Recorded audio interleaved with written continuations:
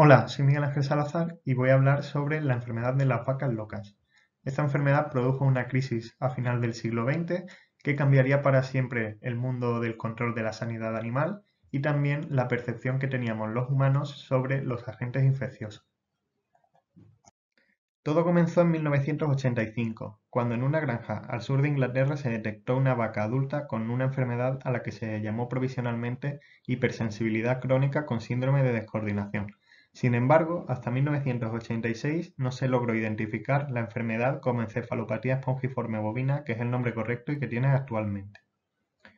Gracias a la similitud de los síntomas que tenían esas vacas con los producidos por otra enfermedad ya conocida llamada Scrappy que afectaba a las ovejas, se logró establecer cuál era el foco de las infecciones. Y es que hasta ese momento se utilizaba para alimentar al ganado unos piensos provenientes de restos de animales rumiantes.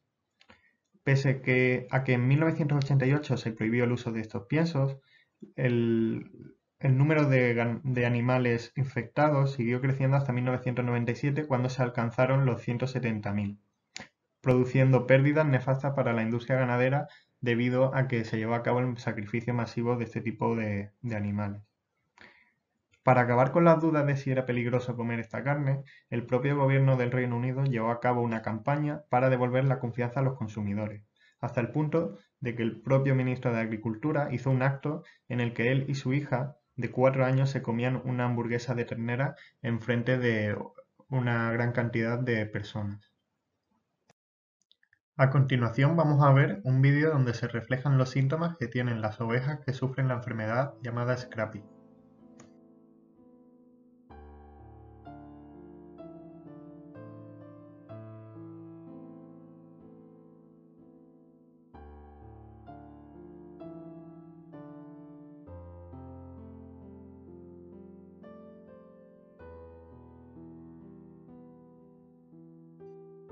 Pero esto no quedó aquí. Las alarmas saltaron cuando en 1995, 10 años tras la detección de la primera vaca infectada con BSE, aparecieron dos casos de enfermedad de Creutzfeldt-Jacobs en humanos y otra decena poco tiempo después. Aunque al principio no se relacionó con el brote de BSE que había azotado al Reino Unido durante la década anterior, en el momento que esto se hizo oficial, desató el miedo entre la población europea hacia el consumo de carne de ternera.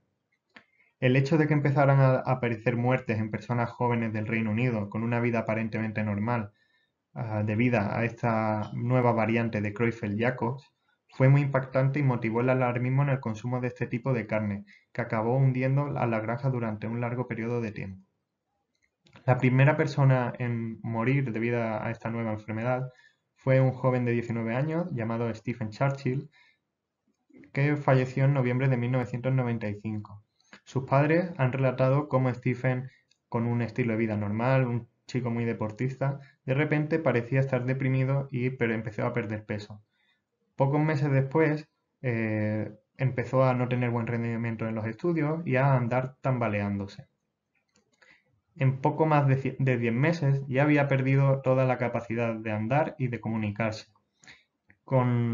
relacionando estos síntomas claramente con los del vídeo que hemos visto anteriormente. Pero esta crisis, lejos de desaparecer, lo único que hizo fue seguir empeorando. Desde finales de los años 90 a principios de los 2000, siguieron notificándose casos de ganado afectado por BSE por todo el mundo, incluyendo países como Japón, Estados Unidos o Canadá, que fueron los más afectados. Además, también siguieron aumentando los casos de personas afectadas por la enfermedad variante de Creutzfeldt-Jacobs. Un total de 220 fallecidos en el balance global. En España, la enfermedad a las vacas llegó en el año 2000, concentrándose sobre todo en Galicia. La primera víctima mortal fue una mujer de 26 años en Madrid y en menos de 2 años se sucedieron las otras 4. Como consecuencia de esta crisis, se llevó a cabo la prohibición de este tipo de piensos en todo el mundo, ya no solo en el Reino Unido, y además se mejoraron las técnicas de control de la garantía de la carne. Estas medidas han funcionado porque ya el año 2016 fue por primera vez el primer año en el que no se notificaron casos de la enfermedad variante de Creutzfeldt-Jacobs en el Reino Unido. Curiosamente, una crisis tan grande fue debida a uno de los agentes infecciosos más simples que se conocen, llamados priones. Los priones son un tipo de agentes infecciosos que únicamente están constituidos por proteínas y que se caracterizan por estar asociados a determinados tipos de enfermedades neurodegenerativas. Curiosamente, todos los vertebrados parecen tener esta proteína de forma natural en el cuerpo. Esta proteína PRPC tiene el plegamiento que vemos en pantalla y que no tiene ninguna patología asociada.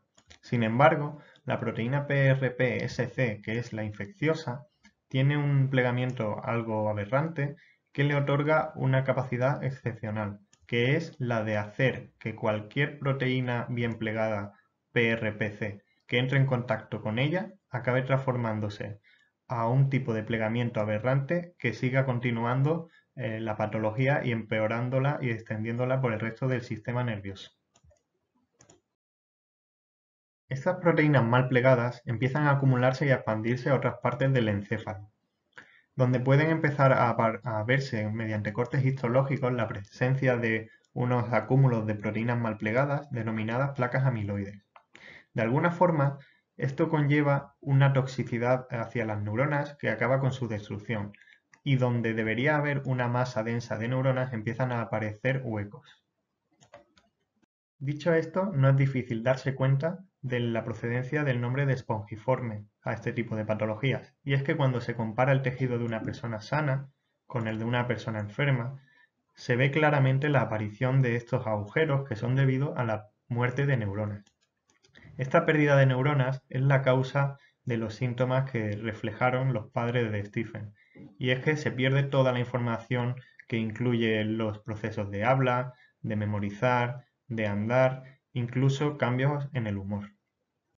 No quiero finalizar sin dar la importancia que se merecen a estos agentes tan pequeños que siendo una simple proteína han conseguido cambiar por completo la historia del mundo reciente y han modificado la industria de la ganadería y de la alimentación. Además, se han llevado una gran cantidad de vidas humanas en un proceso muy desagradable tanto para los pacientes como las familias y ni siquiera han tenido posibilidad de tratamiento ya que no existe. Por eso, este tipo de enfermedades neurodegenerativas necesitan mucha más inversión para continuar aprendiendo sobre ellas y los mecanismos moleculares que las producen.